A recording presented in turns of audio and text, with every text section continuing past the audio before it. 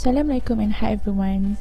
So for this video we are going to learn probability lecture 2 of 3 part 1. Learning outcomes. At the end of this topic, you should be able to use the formula P A union B equal to PA plus PB minus BA intersect B. Okay, for B, you need to know how to identify the concept of mutually exclusive events and apply probability of A union B equal to PA plus PB. And C, use the complement formula of probability, which is PA complement equal to 1 minus probability of A. So we will look at the intersection of events. So let A and B be two events defined in a sample space. So the intersection of A and B, denoted by A intersect B, represent the collection of all outcomes that are common to both A and B. So in the middle here, we call it as A intersect B. Okay, the union of two events. The union of A and B, denoted by A union B, is the events consisting of all sample points that are either in A or in B, or in both A and B. So, semua yang berlorek ini adalah A union B. So, if we want to find the probability of A union B, we will take probability of A plus probability of B minus the intersection of A and B. Okay, next, mutually exclusive events. When two events have no sample point in common, they are called mutually exclusive events.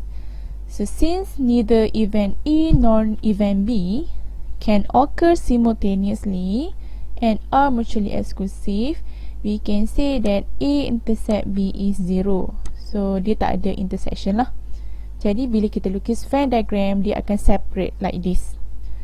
Okay, the additional probability rules for two mutually exclusive events is PA union B equal to probability of A plus probability of B. Okay, mutually exclusive event. So for example, when you're rolling a dice, so bila kita baling dadu, okay, let A be the event that getting even number, and B is the event that getting odd number. So we can see from this Venn diagram, event A and event B. So A is 2, 4, 6 and B is 1, 3, 5. So therefore, A intersect B is equal to empty set. This is empty set. It cannot happen at the same time. So bila kita baling dadu, kita sama ada akan dapat even number ataupun odd number saja. Kita tak ada yang tengah-tengah. Okay, so A and B are mutually exclusive event because probability of A intersect B is equal to 0. Okay, for not mutually exclusive events, so dia akan ada intersection lah. So if A and B are two events from an experiment with the condition that PA not equal to 0, so probability of A tak boleh jadi kosong and probability of B cannot be equal to 0 as well, then the additional probability rule is PA union B is equal to PA plus PB minus PA intercept B. Okay, probability of the complement. So derive the formula. So we use Venn diagram to solve complementary probability. So for the first one, we have probability of A intercept B bar. Maksudnya A intercept selain daripada B. So this is A and this is event B. So PA intercept B is this one, kawasan yang berlorek. Jadi how to find the probability? So we will take the probability of A minus the probability of intersection A and B. So you can get this one. For the second part, we have to event A and B. So probability of A bar intersect with B. So selain daripada A, intersect with B. So kita akan ada this part. Okay. So to find the probability untuk kawasan yang berlorek ni, kita akan ambil PA minus PA intercept B. So this is the formula. And for the third one, probability of A bar intercept B bar. So maksudnya probability selain daripada A dan B. So dekat luar ni, dia tak boleh termasuk A. This one A, B.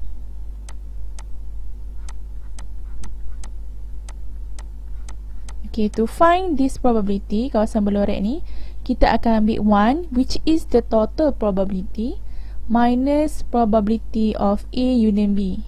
Okay, A union B adalah yang dekat tengah ni. So, you akan dapat ni sebagai dia punya formula.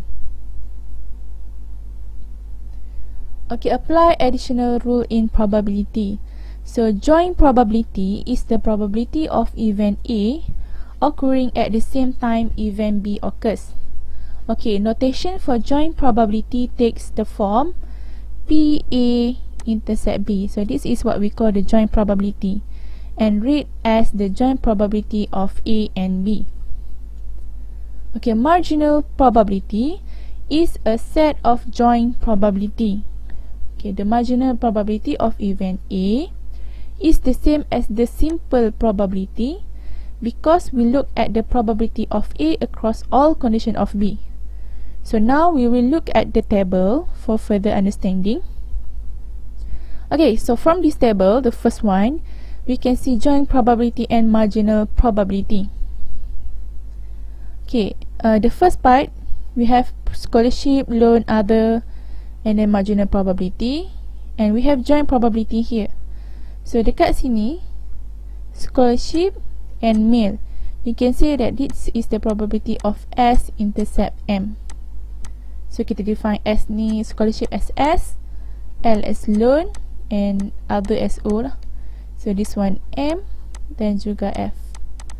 So this one yang dekat middle ni kita panggil joint probability.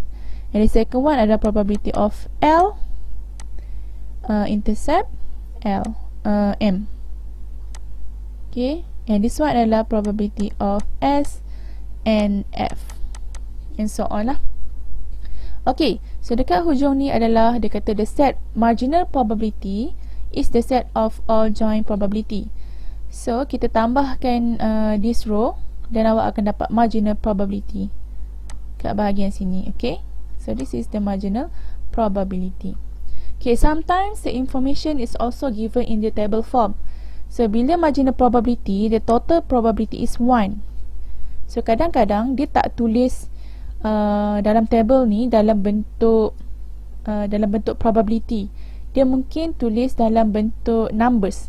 N is numbers.